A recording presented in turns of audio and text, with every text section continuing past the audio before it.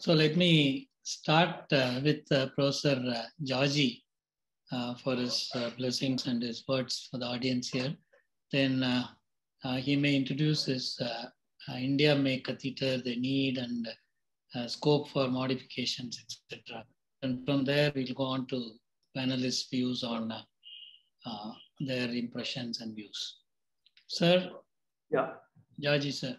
Yeah, Dr. Balasubramaniam, who is a colleague of mine, he said that he lives in a village, but most of the things start in a village and then reach the cities. I really admire and salute Adil and Sholay for their courage and their conviction and what they have done. They are real superstar. How often have you wondered about your life's purpose? Your life's purpose is your superpower. So the two, Adil and Vishal and Balasubramaniam, are people who do what they love, who do what they are good at, and they do what the world needs, and they do what can be rewarded for. So I just want to tell you that these two young nephrologists, and Bala is not young anymore, I think he is in the middle age, have done extremely well in terms of education, imparting education on interventional nephrology across the country and also in other parts of the world. So I will just start my, forgive me for a minute. Yes, sure. I have about 5 slides and I won't take it longer.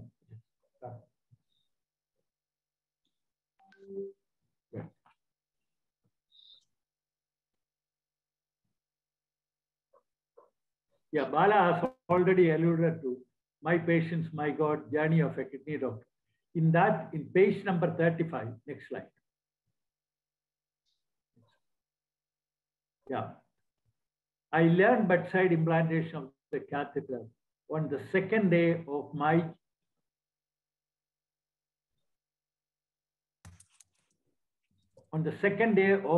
joining at the Toronto Western Hospital from Joanne Berkman, who was younger to me, but was my staff. And she took me to the ICU. And we had only trocar and cannula at that time, and the Tengoff catheter. And we also had access to Dimitrios Oriopoulos Sellerman catheter. And it was, I still remember, a 42-year-old Pakistani Canadian who had severe cardiac failure and required dialysis. And Joanne was helping me in implanting the catheter and most of the things I have done.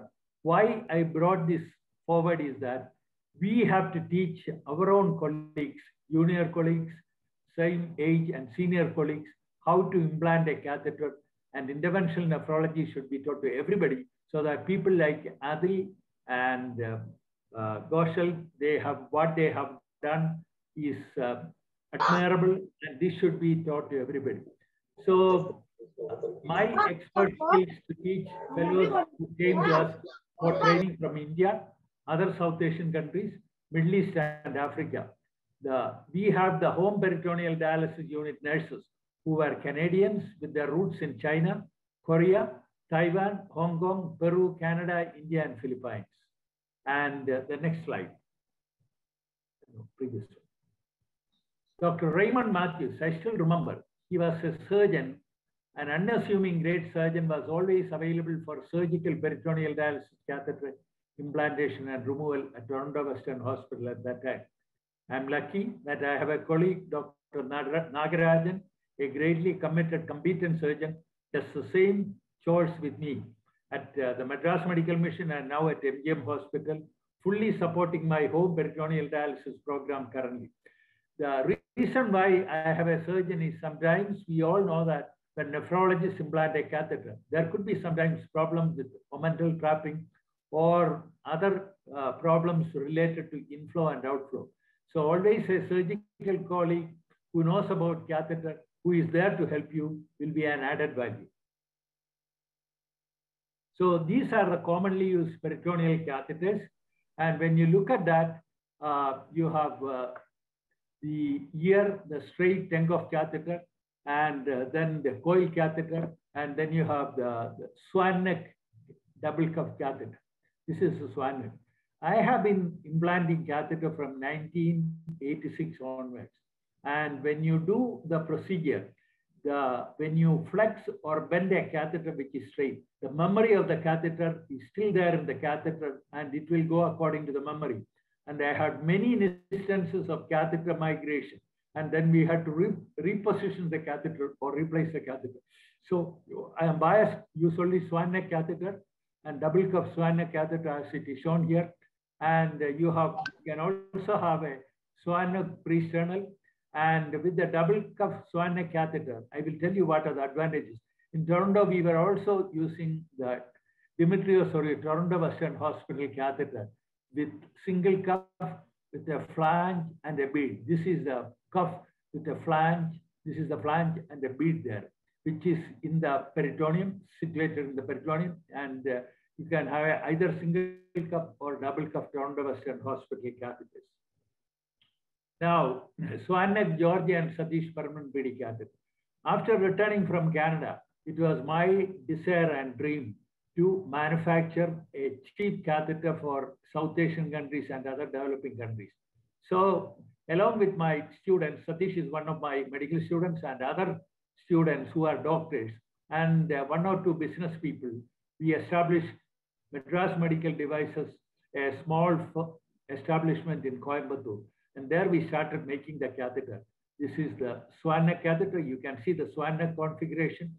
So it will not move out of the pelvis unless you have an omental trap or you have something else, constipated, constant or chronic constipation. So the tip of the catheter is in the pelvis, and this is the distal cuff, and this is the proximal cuff, or whichever way you can. This is the proximal cuff. This is the distal cuff. This sits on the rectus abdominis muscle. And always two more things, which I wanted to add to my colleagues' comments are. One is always the exit site should be at a place where the patient can see it, the exit site. Because some patients do the exit site care by themselves most of the time, and they should be able to visualize the exit site by themselves. The other thing is that when you have a catheter put in, you also need to have an antibiotic given. Vancomycin is the preferred 1 gram IV. And also the patient should have a good soap and water enema to prevent the feces in the colon from obstructing the catheter. So always make sure that when you have implanted a catheter, make sure that the inflow and outflow are good and there is no blood. If there is blood, you have to flush in and out until the fluid is clear. And in those patients, in ICU, you may be forced to put a catheter when they are on aspirin and clopidogrel. And this can give rise to, I have number of instances, you had bleeding in the subcutaneous tissue. And sometimes, it can lead to secondary infection and problems leading to even to catheter removal. So always make sure that you immobilize the catheter. And after implantation, there should not be any tug or torque on the catheter to prevent erosion and early exit site infection. And the next one is, we also made a peel away sheet. And this peel away sheet, you can see that the peel away is here, the guide wire is here, and the syringe is there with the needle. And the only thing missing is a scalpel blade and a needle. So we have a Cath Georgi and Satish permanent BD catheter. It can be made to any tailored to any size you want it. We need 48 hours of an order so that whatever the length you want, how many cups you want, only single cup, double cup or 3 cup, or you want a pre-sternal catheter, we can make tailor it according to your needs. And also pediatric catheters. So the peel away sheet is here. This costs half of what you are paying now. The MRP is 5,400 or 5,500. We have a little bit of glitch at this point. Our license expired, so we have reapplied for the license. So it will take a month or so for the license to restart production of the catheter. And this is also a peel away sheet. We have put in things together, and you can either have the catheter or both peel away sheet and the catheter. And every nephrologist should learn how to use a peel away sheet, as our colleague has already alluded to. So this is the most important part of my career. Madras Medical Devices donates PD catheter to Saving Lives program in Africa. During the World Congress of Nephrology, 100 cuffed swan neck catheters were donated to the Saving Young Lives program in Africa.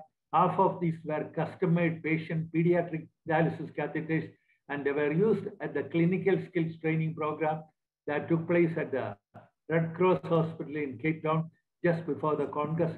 And nephrologists from across Africa really appreciated the generous. It is available in swan neck and straight neck, whatever you want.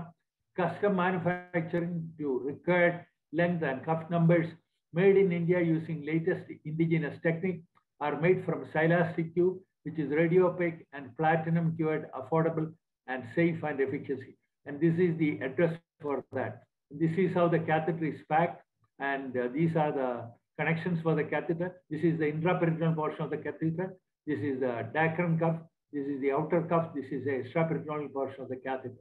So I just want to tell you that the PMJAY program has given us all an opportunity to serve our patients with peritoneal dialysis. So I'm sure that my colleagues, senior colleagues, younger colleagues, as well as my Bala and other people, they have an intense desire to propagate peritoneal dialysis as a treatment modality. And I'm sure that Adil, I really salute you, and Dr. Ghoshal, for your extreme hard work and your commitment to save lives. Thank you.